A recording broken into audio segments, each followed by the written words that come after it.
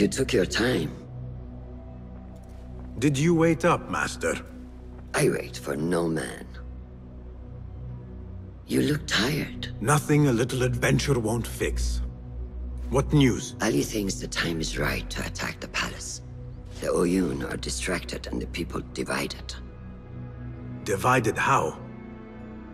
Some are claiming the new Khalifa stole the throne from Abu Abdullah, son of Al-Mutawakkil. What do you know of him? Little. He was there at the palace, the night his father...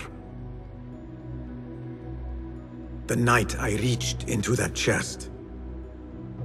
Master, have we learned anything more about the object within?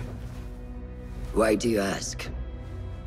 It seems a shame we know so little about something the Order prized so much.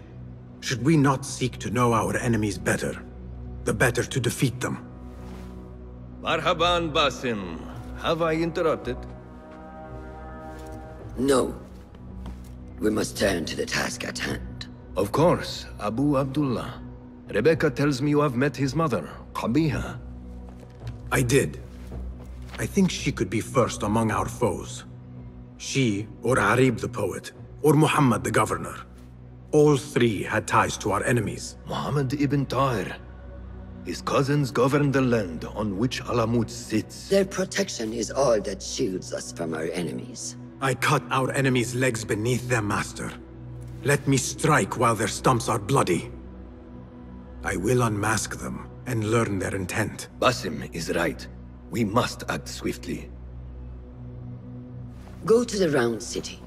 Investigate all three, but take no further action. Reports back to me atop the house of the previous hill.